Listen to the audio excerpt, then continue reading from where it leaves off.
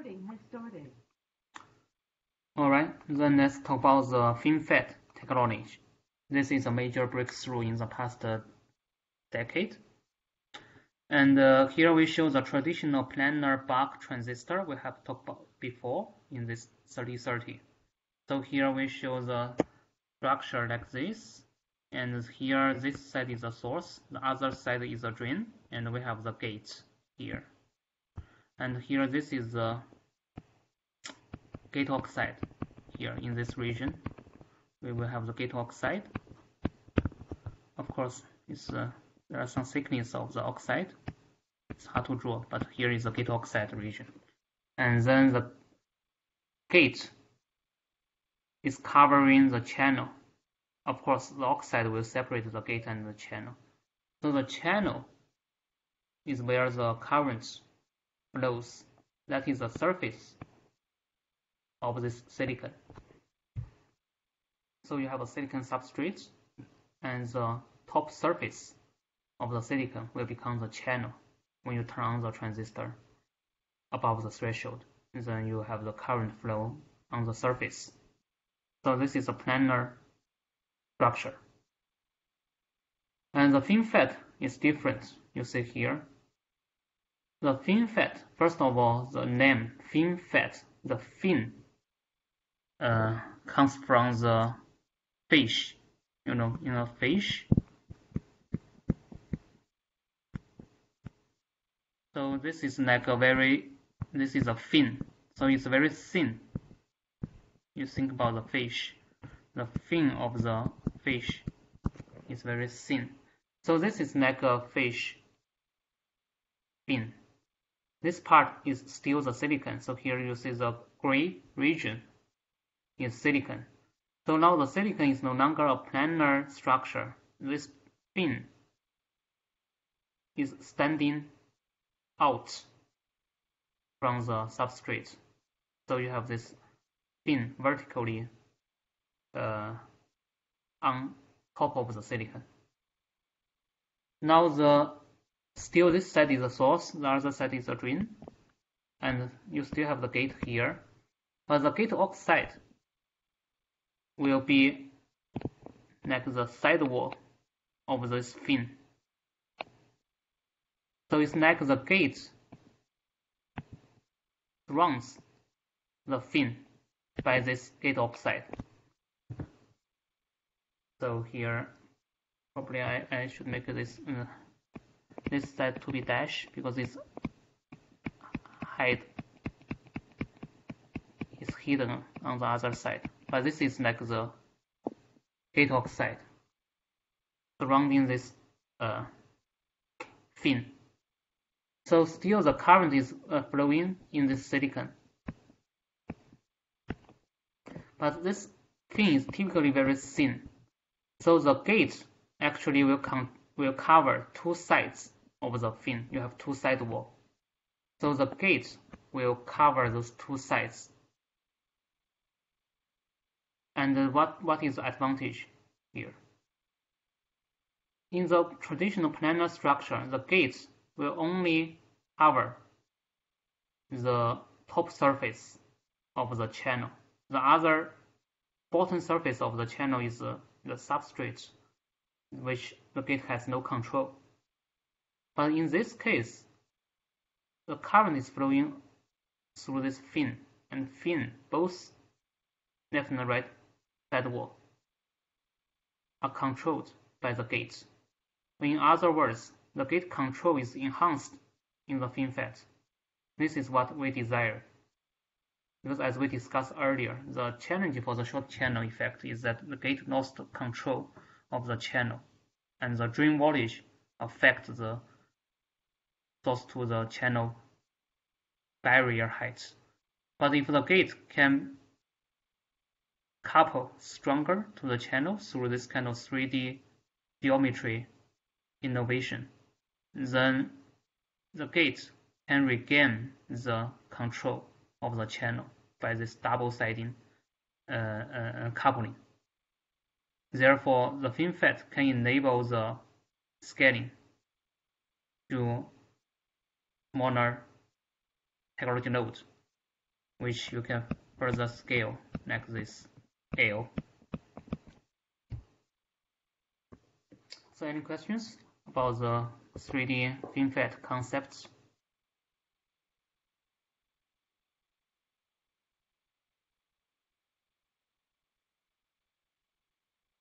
Okay, then let's look at the history of the FinFET.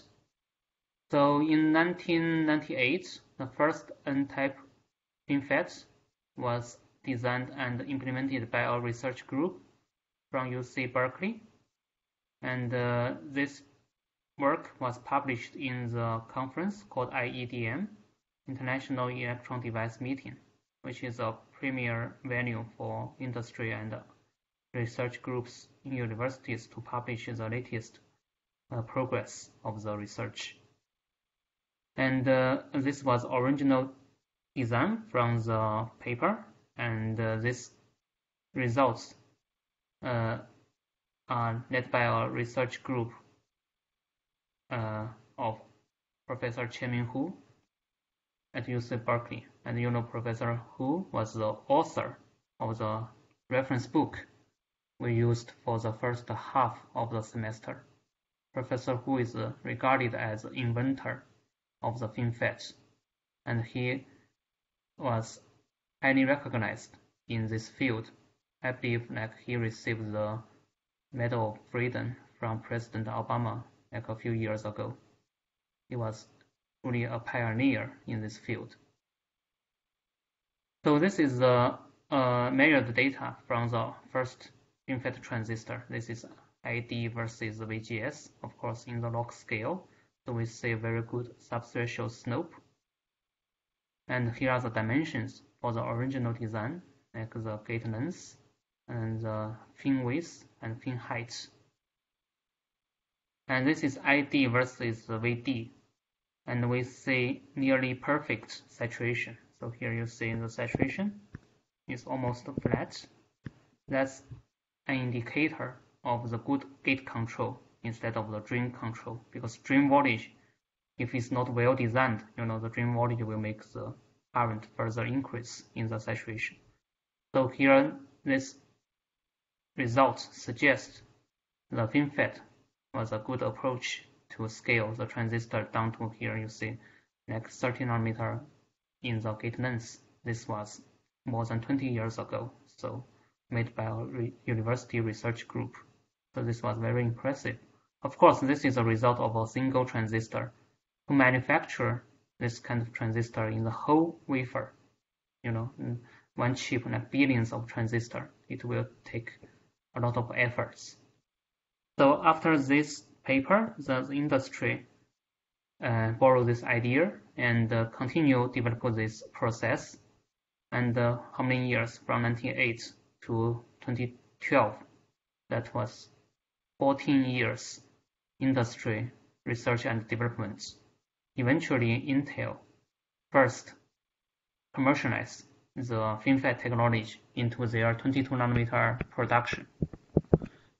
So this is the so-called tri-gate process from Intel. I believe that Intel renamed the FinFET to tri-gate to avoid some patent issues with UC Berkeley.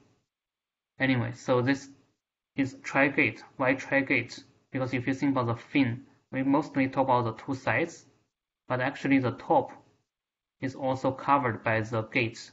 So actually you have three sides. So that's why we call tri-gate. Let's say Intel call tri-gate in this case. I think most of the literature still call it FinFET structure. So here this is an image from the microscope on the Intel's chip. So here we see those FinFET structure. And here this is the fin. This is a fin.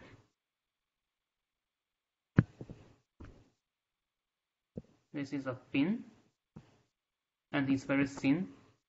So here is probably the drain, and this is the source. And then here we see the gate is surrounding the fin like this. So here you see other transistors as well. So here probably you have the NMOS here, PMOS here, so therefore you can have an inverter here.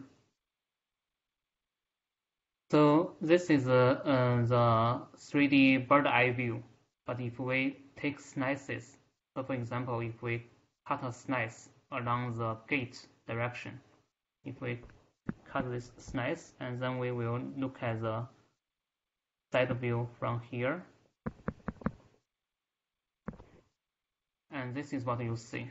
This image is what you cut along the gate direction, and then look into the FinFET from the source side. So you will see source and drain in and out of the plane. And then this gate surrounding the fin, like this. So the fin is very thin, you see only 8 nanometer in the thickness with fin width. And fin height is 34 nanometer. This is the first generation. And later you are going to, if you look at today's transistor, this will be even thinner, and probably is 4 or 5 nanometer, and this will be even higher, like 60 or 70 nanometer. So this is from this first slice. And second slice, what you can do is to cut along the fins direction. You can cut along this direction, and then look into this from the side. So if you do that, you cut here, cut along this direction, and look from the side. Then this is the image from that angle. So here you see the source and drain contact, and here is the gate, and this is the fin, one side wall of the fin. And the gate pitch, that is the distance between the source contact and drain contact, is 90 nanometer in this case. And this is the IDVG curve for the Intel's 22 nanometer transistor for NMOS and PMOS. PMOS, you know, the gate voltage is negative, and the SS subthreshold slope is pretty good, like around 70 millivolts per decade. So this is close to the ideal 60 millivolts per decade. So this is the Intel's first generation, and if you are interested, you can also look at this YouTube video, which will talk about the Intel's process in more details. Any questions?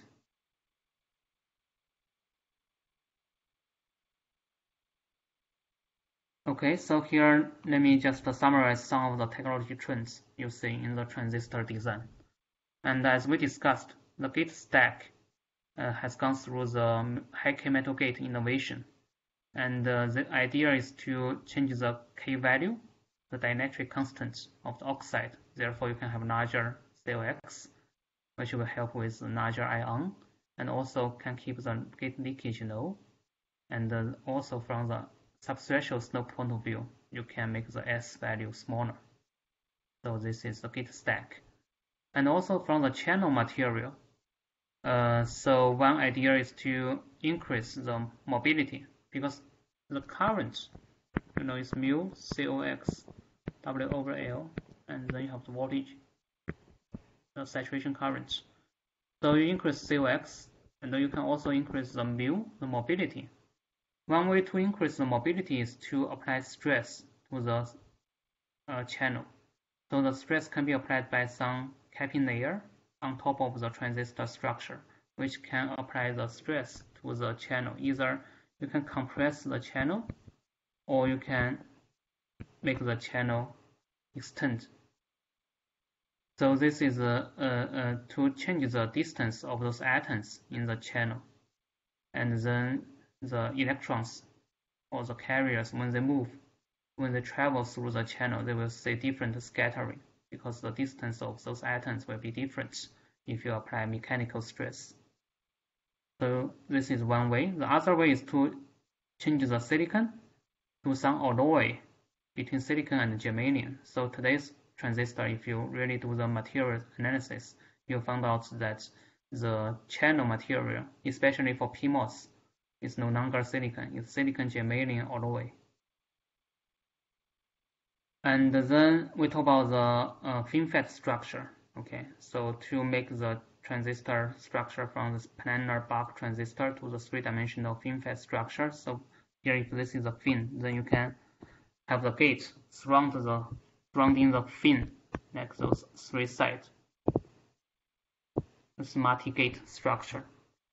This can provide better gate control. Therefore, you can overcome the short channel effects and then have less off currents. So here, this is a FinFET structure, and the FinFET structure, as Intel claimed, is a tri-gate structure. You have three sides of the gate coverage. But then the question is, why not four gates? So here, actually, this is the next step. Since you can do the gate on three sides, why not cover it on the bottom as well?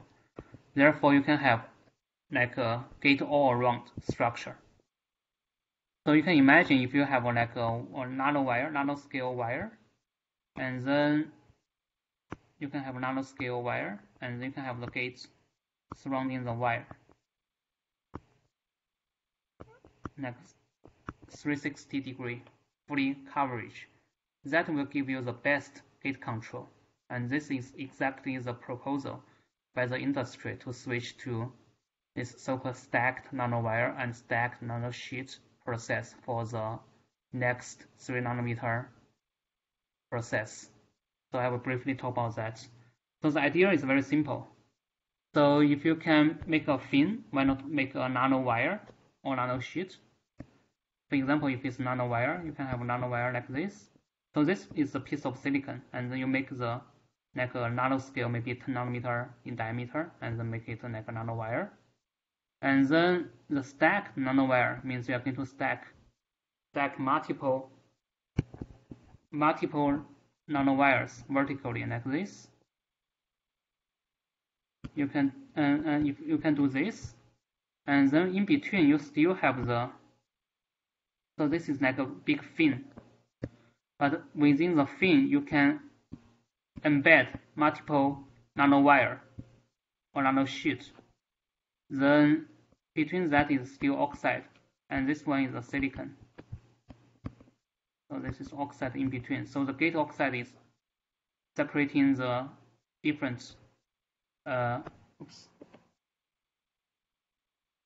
different nanowire, and then I would say the oxide will surround those nanowire, and in between you can have a big metal. So let's do it this way. So the oxide is going to surrounding each nanowire, and then you have metal. Then all of those nanowires will be controlled by the same gate if you have metal. So this is the proposal for the 3 nanometer transistor in the next maybe 2 or 3 years. And what's the benefits of this one? First of all, you can have the fully control of the channel through this kind of gate all around structure. Secondly, you can increase the current without increasing the natural dimension. Because the W, you see here, current, right? We always want higher on current to make the circuit faster. So W over L. So if you have a planar bulk transistor, then the only way to increase W is to increase the physical two-dimensional space. When you build the transistor, then you have to make the W larger. Right? So this is the W, this is your L. So you have to make the W larger to make larger currents. But if we do this vertical stacked nanowire, then within the same two-dimensional space or footprint, you can stack multiple wires. If you want larger current, you can simply just stack more wires vertically. Therefore, you don't consume the natural space. So this is the stacked nanowire or nanosheet structure that the industry is currently working on. Any questions? All right, then let's talk about the industry model for the semiconductor business. So that's three business models. The first one is the foundry, and foundry is the manufacturing factories, and the major player is TSMC, and TSMC is taking more than 60% of the market share, and then followed by like Global Foundry, UMC, SMIC, and so on. And then second one is the fabless company or design house. So the foundry will not do any design. It will just take the design from those design companies. And the fabless design company will not do the manufacturing. So the interface between those two will be the layout of the circuit. So the design house will design the chip and give the geometry like those layouts, which location has the metal, which location has the NMOS, which location has the wire, and give that information like layout to the foundry, and foundry will manufacture the chips. So the notable design house, like the Qualcomm, Broadcom, Marvell, NVIDIA, AMD, MediaTek, and so on, the long list for this one. And then the third model is the IDM. This is integrated device manufacturer. So basically, this is a combination of the foundry and fabless design. So that means a single company can do both architecture and circuit design as well as the chip manufacturing. Like Intel is a good example. It can design everything, its processor from the architecture down to the process. And Samsung also is a giant in this field. It can do everything. And actually, Samsung also offers the foundry service to other companies, like those design house. I think I miss Apple here. So, for example, Samsung also manufacture the designs from other companies as well, besides its own design. And IBM used to be this kind of IDM, but IBM step out from the manufacturing a few years ago, and IBM sold the foundry to Global Foundry. So this is the logic companies. And then the memory companies, like we discussed, the DRAM and the flash memory, they are very separate, very different process flow. Therefore, they need different manufacturing, design and manufacturing. So here are some major players for the memory business. Samsung is also number one in the memory business, like those DRAM and NAND flash. And then SanDisk was acquired by Western Digital a few years ago. This is another important player.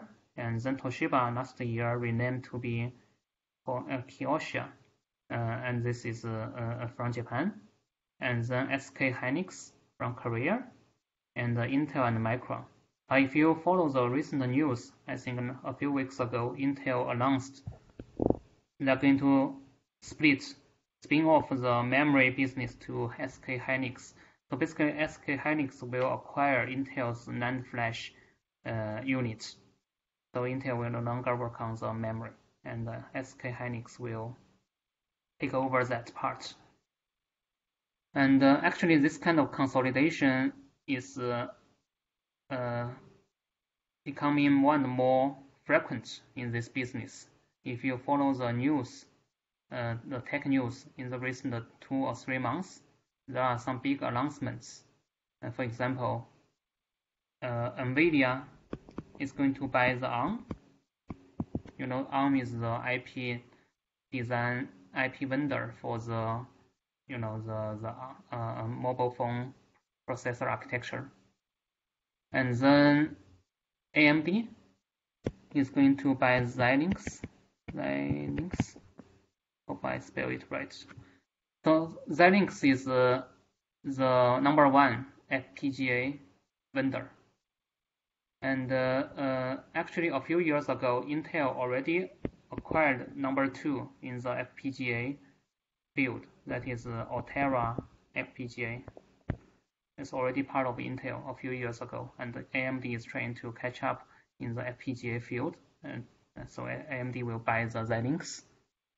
And there's a rumor that Qualcomm is going to buy the NXP, which is a major vendor for the automotive electronic chips. So there are many business going on in this field. So this is a very fluid situation right now in terms of those industry landscape. And here, this is the map for the 300 millimeter fab in US. So 300 millimeter is 12 inch. If you recall the very beginning of the semester, I showed the video that the silicon wafers made from the sand. So the wafer size is like 12 inch, and we say this is a 12-inch pizza, and you build the chip on top of that. So here in US, the major plant for the 300 millimeter fabrication. So here Intel is mostly doing its research and also the manufacturing in the Portland, Oregon. And also Intel has quite a few fabs in Phoenix, Arizona. And there's news that TSMC is going to build a new fab in Phoenix, Arizona in next year. And TSMC is hiring a lot in Arizona. And then Samsung has a fab in Austin, Texas. And then the upstate New York, IBM used to operate the fab there. But as I said, IBM sold the fab to Global Foundry. Now it's Global Foundry there. And then the memory company like the Micron, I think its headquarters is in Boise, Idaho. And so they have the fab there, and also I believe they have some fabs in Salt Lake City. So those are the major fabs in US, and this is the landscape. So any questions?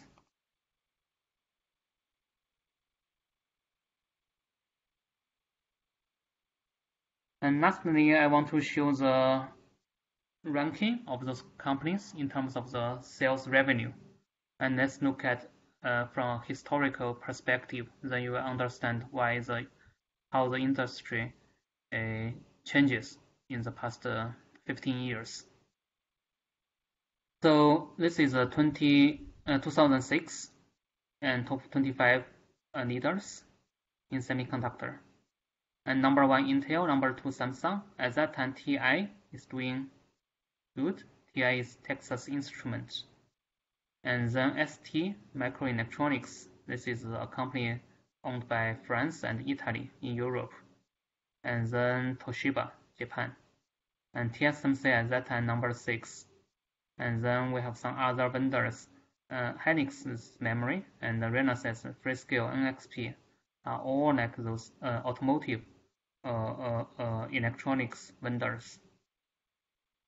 They are doing those parts for the automotive chips for the usage in the cars, for example. And then this is 2006, and then 2010. So you see here Intel is number 1 still, Samsung number 2, Toshiba number 3, but now you see TSMC is rising up. And this is because more and more companies decide to do the design only, and then they will use a foundry to fabricate the chips. That's why many orders go to TSMC. And then TI is declining. And then for the first time, you see Qualcomm jump to number 10. So this is at the very beginning of our mobile era for the smartphone business at the very beginning, 2010.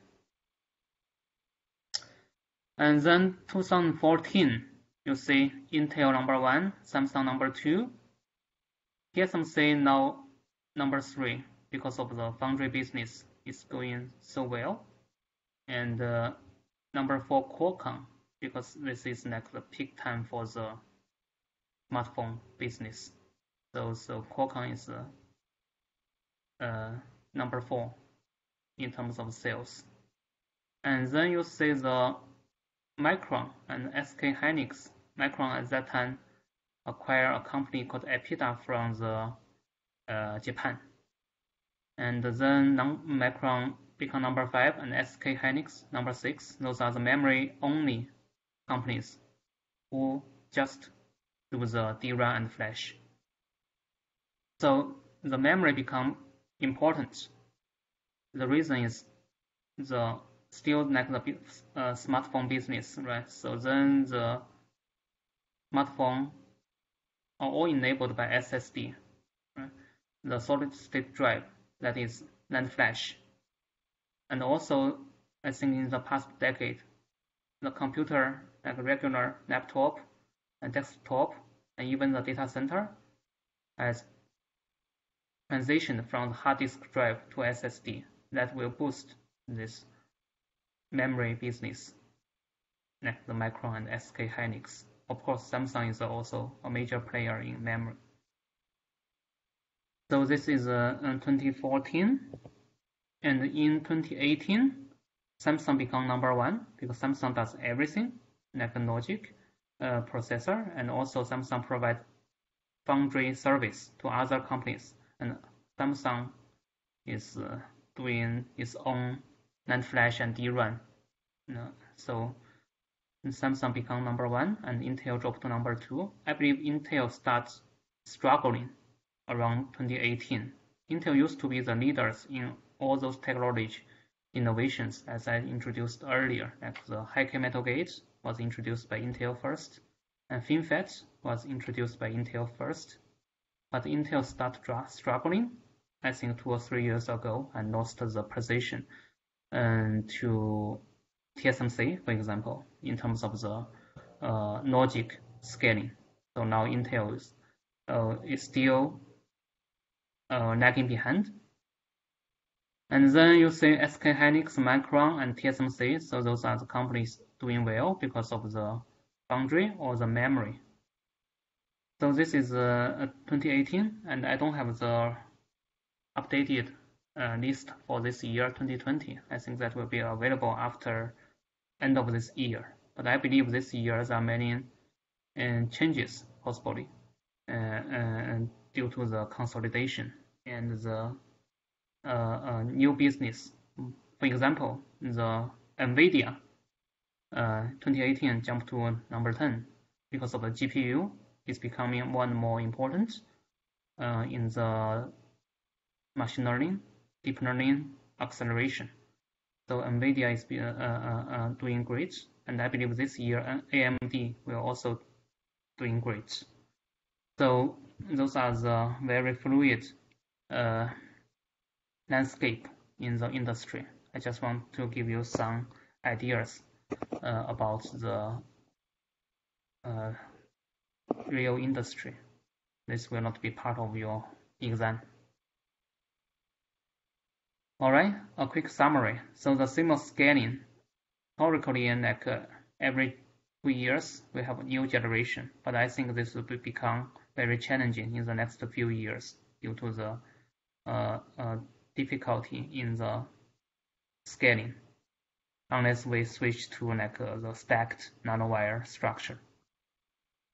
And FinFET structure was a success in the last decade, and it helped with the short channel effect because of the enhanced gate control. And we see a lot of fabless companies, and we also see a lot of consolidation in the industry. And memory companies also revived in the past few years due to the demand for the SSD. Alright, I think that's all for this lecture 20. So any questions?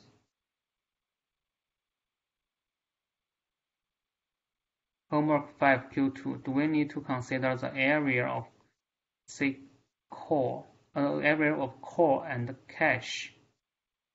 So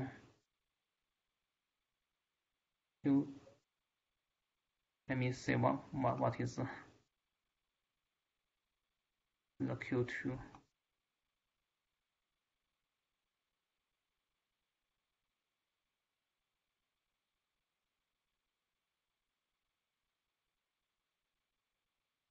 No, so this one is just the DRAM. So this is just the DRAM. You just use the DRAM cell size and the capacity of the DRAM, and then the DRAM chip total area, and you can get the area efficiency. So the DRAM chip, as we discussed, is off chip. It's not on the same chip as the processor. So you should not consider any other like cache or other logic.